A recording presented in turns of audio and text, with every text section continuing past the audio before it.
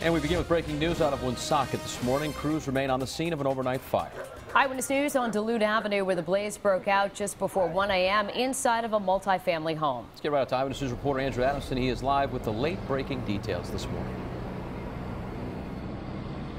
Yeah, Danielle and Patrick, a tragic morning here in Woonsocket. I just talked with the state fire marshal to get the latest information for you, and we did confirm that one person was killed in this early morning fire. We were also just told this piece of information, that the fire began on the 3rd floor of that home behind me on the porch area. We're going to show you video right now that Eyewitness News cameras captured earlier on in the morning.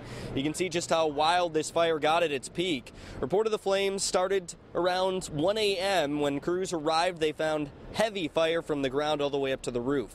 They found a number of people inside at the time and were able to evacuate them from the house. The crews from the Woonsocket Fire Department made their way up to the attic, but there was just too much heat and they had to back down into a defensive operation. At that point, they heard reports of someone trapped on the 4th floor. Deputy Chief Perot, Roger Perot with the Woonsocket Fire Department, says crews were unable to rescue the victim before it was too late.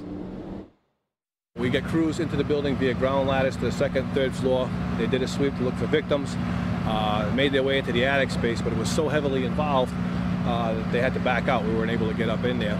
We had a report of a victim trapped in that attic space.